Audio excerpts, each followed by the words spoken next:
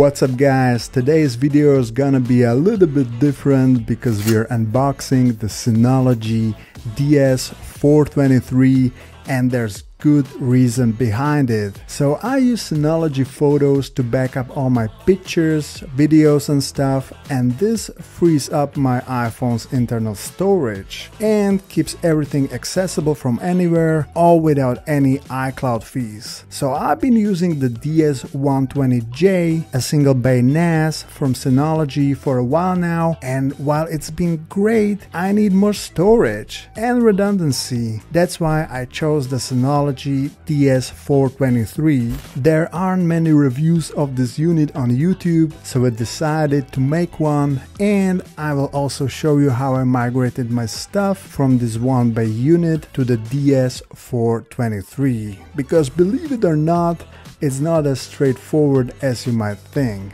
So without further ado, let's unbox this new bad boy, and if you want to skip straight to the migration part, check the timestamps below. Alrighty, so the DS423 arrived in a standard Synology cardboard box with their usual branding and a sticker detailing the product. I won't bore you with too much detail here. Basically, this is Synology's entry-level 4-bay NAS with a quad-core 1.7 GHz ARM-based CPU and 2 GB of non-upgradable DDR4 RAM. I chose this NAS because I need a decent amount of storage, and that's it.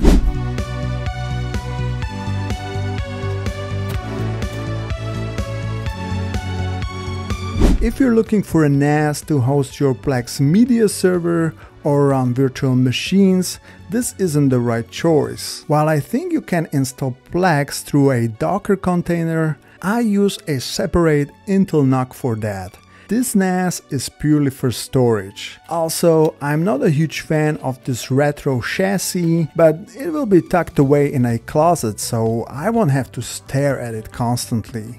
I prefer the traditional hot-swappable chassis with the front doors, but unfortunately Synology's current lineup of non-Plus models don't offer that option. Okay, before we do anything else, let me show you what you get with the DS423. So on the front, there's just the power button and LED indicator lights. Moving to the back, we have two 80mm fans and two USB 3 3.2 Gen 1 ports. By unscrewing 4 thumb bolts, we can access the 4 drive bays, and there's nothing interesting inside since everything is soldered onto the board and cannot be upgraded. Alright, let's talk about the hard drives. These are the Seagate IronWolf 4TB CMR drives, and I've been using one of these in my DS120j for over a year now, and it's been smooth sailing without no issues. And while my NAS is running 24/7, this drive has never let me down. Plus, it comes with a 3-year warranty, so choosing another IronWolf was a no-brainer. Okay, let's dive into the migration now. I will be honest, I'm not an expert at this and I've never tackled a migration like this before, so don't take this as a tutorial. Take everything you see here with a grain of salt. The first thing I tried was simply taking out the old hard drive from the DS120j and popping it into the new DS423. I hoped the new drive would recognize the drive, then I add another drive for a RAID 1 setup, and boom, migration is done. But reality played out differently, as you will see. So I shut down the old NAS, popped the hard drive into the new NAS, and I didn't get any migration option. When I clicked next, the system wanted to delete both hard drives, which I knew wasn't good. So I have stopped immediately. I checked Synology's website and found out that the drive migration from a single bay to a multi-bay isn't supported. Oh well. Next option. They suggested using the Migration Assistant. Sounds great, but only Plus models and the higher end models support that. For every other model, Synology recommends migration through hyper backup, which probably is the same as copying stuff from one NAS to another. So here is what I did. I put the old hard drive back into DS120j and powered it back on. Then I went to update and restore and exported the system configuration backup as a .dss file. Next, I installed a brand new copy of DSM on the new DS423 with the new hard drive in, and configured a new storage pool with Synology's hybrid RAID and BTRFS file system. My goal was to migrate everything while retaining the hostname, IP address, shared folders, and the iSCSI LAN that my Intel NUC is using for Plex. So I started with the LAN migration using Hyper Backup. That's because that's the only way how to migrate a LAN, I guess. From my old NAS, I set the new NAS as a remote backup target, but initially I got connection errors. That's because I forgot to enable rsync on the new NAS, but once enabled, it backed up the LAN onto the new NAS no problem. Then I restored the system configuration on the new NAS using the .dss file I have downloaded from the old NAS, and I restored everything except the networking settings, as the old NAS was still up and running. As I found out later, this wasn't the best decision.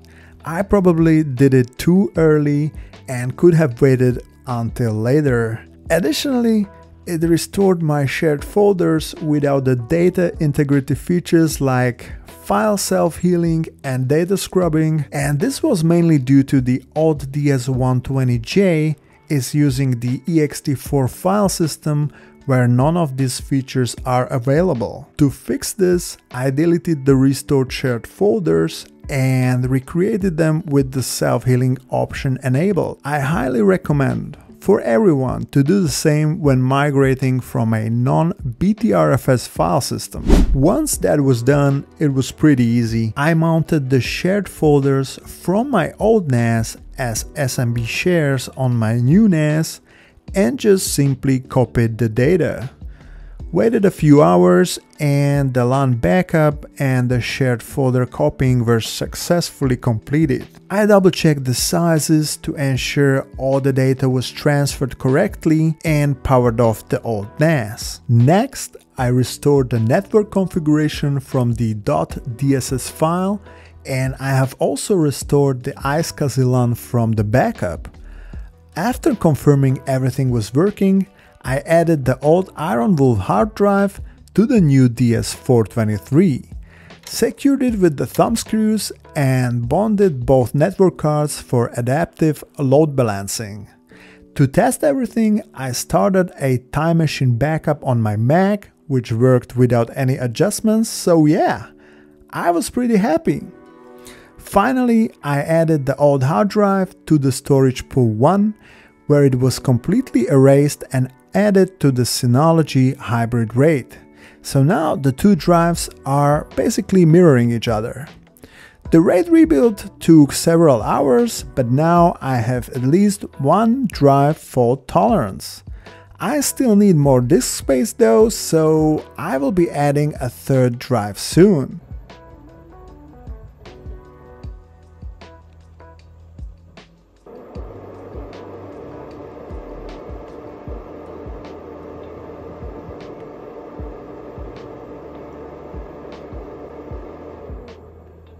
Alright guys, that's it for today. I hope you liked this video.